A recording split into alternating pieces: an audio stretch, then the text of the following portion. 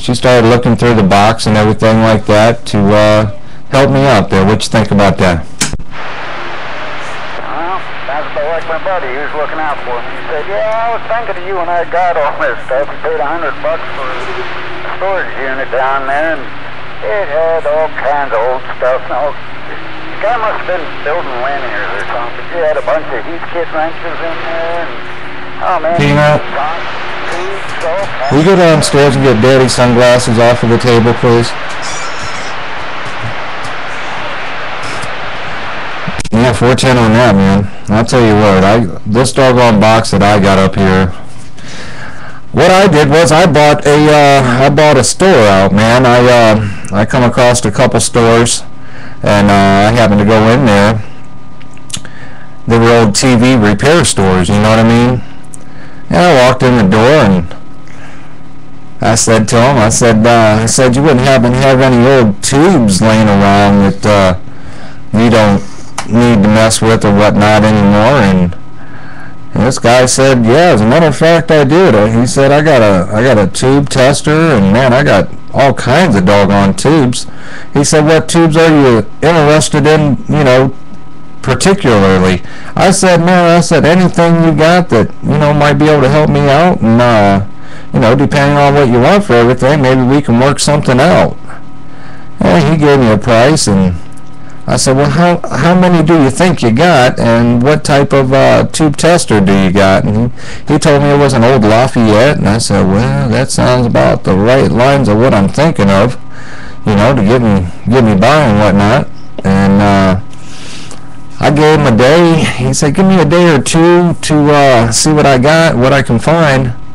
And doggone it, man, he called me up the next day, and I walked in there. I said, what'd you find? He said, man, I found all kinds of good stuff for you I think might help you out. I said, all right, sounds like a doggone plan then. But did you find them, honey? Yes. Thank you. Bring them here. I knew I had my kids awake for a reason. Thank you, honey. You're welcome. And it looks like my doggone glasses broke. I guess I'll have to fix that again. But yeah, man, it worked out like a charm, man. Had all kinds of 6LQ6s in there, and that's what I was particularly looking for. And I come across enough 6LQ6s and them little ones, you know all about them Mavericks there, Blake.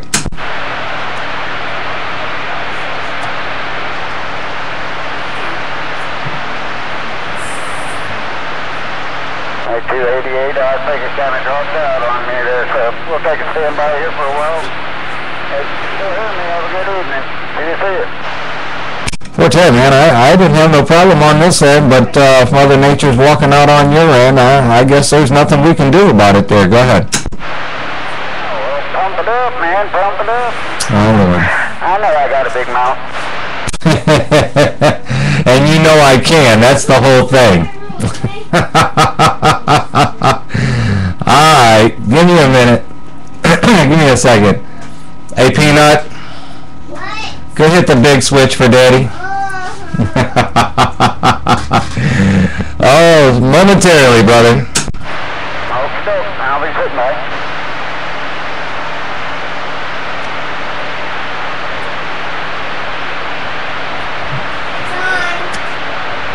Alright. Thanks, honey.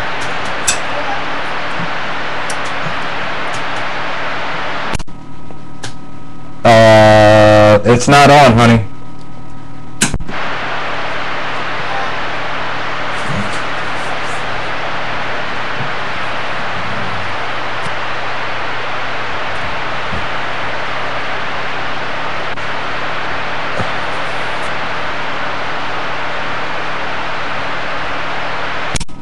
Oh, yeah, now it's on. Now it's on. What, is that better for you down there? Alright, yeah, you came up there a lot. 410 on that. Oh, Lord have mercy. See, I keep them awake for a reason. There, go ahead. I use my 2-out radio, and when I start talking to you and you start hurting my ears, I'm going to click up and back your ear, however, now and and then in it with it, okay? Yeah, 410 on that, man. Well, we got it figured out now. We got it figured out now, ain't no doubt. Lord have mercy. I don't know if you got a little switch to hit down there. Go ahead and hit the big switch. Yeah, go ahead. I don't have no big switch. I have no switch at all. Just make sure my antenna's pointed in the right direction. Audio. 410 on that. Make sure the antenna's in the right direction. What are you using down there for an antenna? Go ahead. I'm talking on a PDL2. Yeah, I just put that up. I just 6 weeks ago, something like that. I had one up there for years, and the sun finally took it from me, and I got this one, had it for a while, and finally got it up. So I put my Nickel V58 out a couple of weeks ago with a windstorm coming through, so got me a new one. It's in the box in the garage. As soon as I get around to throwing it back up there, I'll have it up. Yeah, 410 on that. Yeah, that PDL2 is the bomb, man. Unless you're going to build a full wave cubicle quad, man. I mean, PDL2, dude. I mean, I know where what one is. No, I take that back. I know where there's 2 of them around here.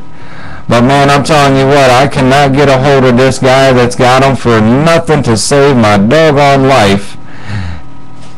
So I've come to the conclusion I just need to build a doggone cubicle quad there, Tenfo. Yeah, that'd definitely be the way to go if you can't get the PDL2. But down here we go. Oh, out the wind real well. Really sturdy up there, so.